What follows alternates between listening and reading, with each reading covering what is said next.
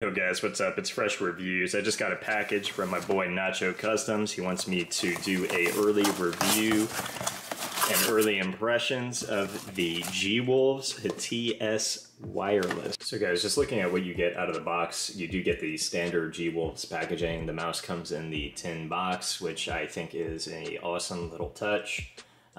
The mouse does come with a wireless receiver. The USB dongle does have an antenna for a stronger signal. I do, of course, think that the antenna looks kind of cheesy, but honestly, this thing could look like anything. If you're going to tell me that I get a stronger signal or a better performance using a antenna on my USB dongle, I'm going to do it. That's just the type of person that I am. And the mouse does come with extra skates, and it does come with the paracord that is detachable for the charging cable, micro USB.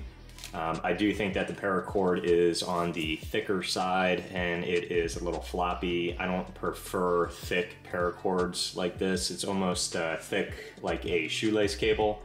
I prefer cables that are a little bit thinner.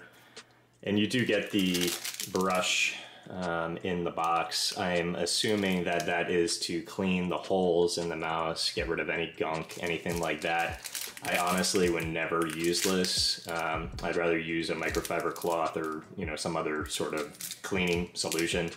I just don't really think that the brush is very practical. Overall, the texture of the mouse actually feels pretty good. I do think that the honeycomb side does collect quite a bit of moisture and become a little bit slippery. The top of the mouse is very smooth, and likewise, I think that if you live in a humid climate or you have sweaty hands, it is a texture that might accumulate a little bit of moisture and become a little bit slippery. It's not too bad, but I did notice it in game. As far as the texture of the mouse goes, they do have corresponding grip tape that comes in the box. It does kind of match the colorway. I would hate to pay extra for a colorway and then put grip tape over it. But the grip tape that comes in the box actually is quite good. I think it's probably, well, not probably, but it is the best grip tape that any company gives you in the box, in my opinion. It's got a little bit of heft to it, and it just feels good. So guys, the sensor is a 3335. I do have the Hati S next to the Zenix Titan GX wireless that has a PAW 3370 sensor. I can say that the 3335 sensor in the G-Wolves Hati S wireless does seem to perform extremely well. The mouse is responsive, the mouse tracking. I had no issues with spinouts. I had no issues with tracking, flicking, anything in that regard as far as gaming performance. The only issue I maybe noticed is the liftoff distance seems to be a little bit higher on the Hati S wireless than the Zenix. I do think that both mice are great. I think that both sensors are great. I think that gaming performance should not be affected in any major way swapping between a 3335 and the 3370. So guys, I am a former Counter-Strike 1.6 professional player. My name in CS 1.6 was Kimber. I played Cal Invite for about 6 or 7 seasons, and I played in top-ranked American and worldwide teams.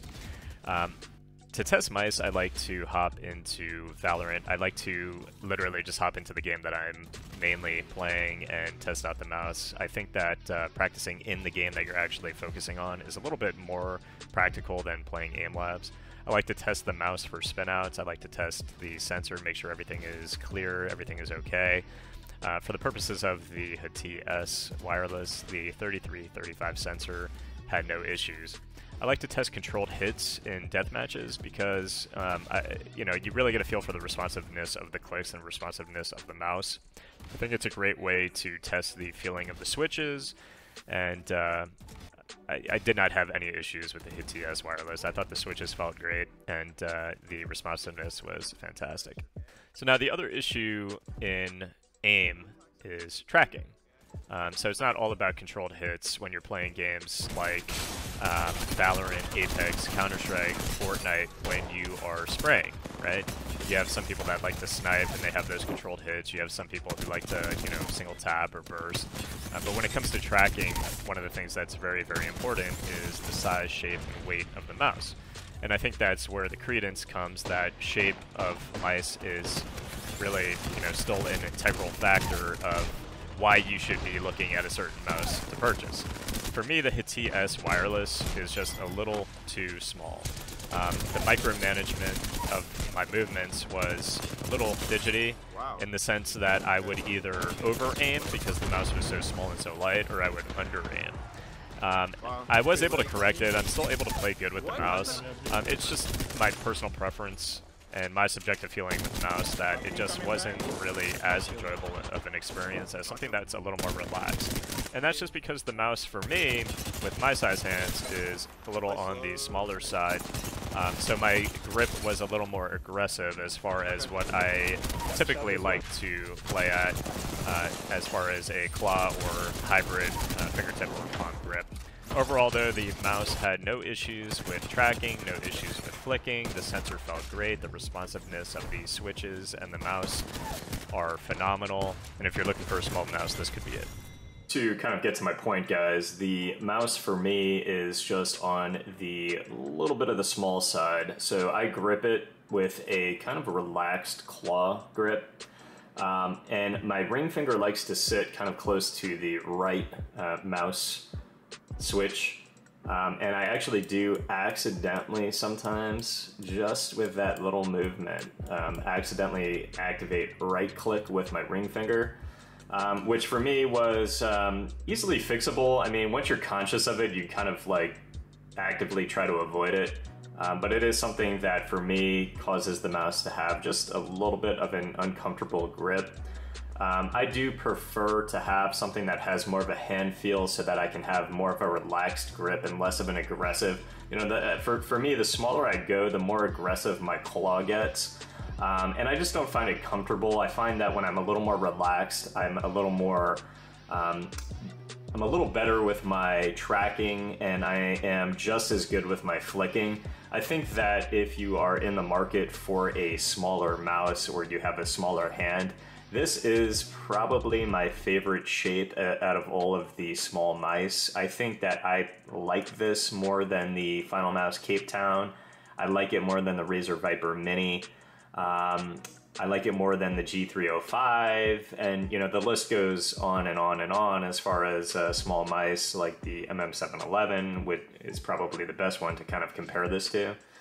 But I do prefer the Hati S over all of the other small mice on the market right now, and certainly if I was in the market for a small mouse, I think that I would probably stick with wireless. The copy on my scale, guys, is 60 grams, and I think out of the box with most mice, whatever the advertised weight is, you do usually get about a plus or minus 2 gram differential. That's just standard deviation in all products. So I think that, if they're advertising the mouse at 59 grams, you could get one that's 57, you could get one that is 61.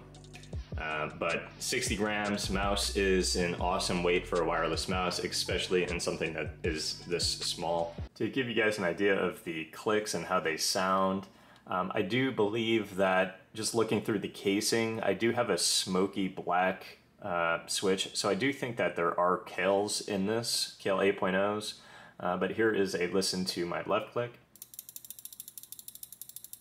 and the right click. DPI button, little mouse, mouse 4, mouse 5,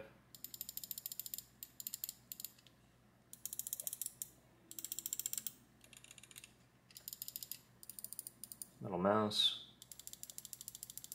and I'll listen to the scroll. I think that the scroll wheel feels great, middle mouse feels great, tactile, DPI button stays out of my way in games. The DPI button does actuate the RGB color on the G-Wolves logo in the honeycomb design, and my side clicks feel great. I don't have any issues with any significant post-travel. I don't have any issues with pre-travel, just a little tiny bit of post-travel, and there is just a tiny bit of post-travel on mouse 1 and mouse 2. As far as side flex, I've got virtually none. So I think that the quality control, at least on this sample copy, is very, very good. So guys, closing thoughts on the mouse. I do have a review sample, and while I might have been sent a very, very good copy, I must say that the quality control, at least on my copy, is very, very good. Overall, I think that the mouse is a well performer. I did not have any issues in games with the tracking or the sensor. I think that the quality control feels great. The mouse was fun to use. The only things that I could say are really cons for me on this mouse was the distribution of the weight in the mouse and the coating of the mouse. Other than that, I had a great time with the mouse. While it doesn't fit my preferences and what I want in a mouse, because I like larger mice, I do think that this could be a #1 recommendation for anybody on the market for a small mouse. I hope you guys enjoyed the video. If you guys did, please subscribe to my boy Nacho. Come out and check out the channel over at FreshReviews. I've got reviews of other new wired and wireless mice, and we'll catch you guys to the next one. Peace.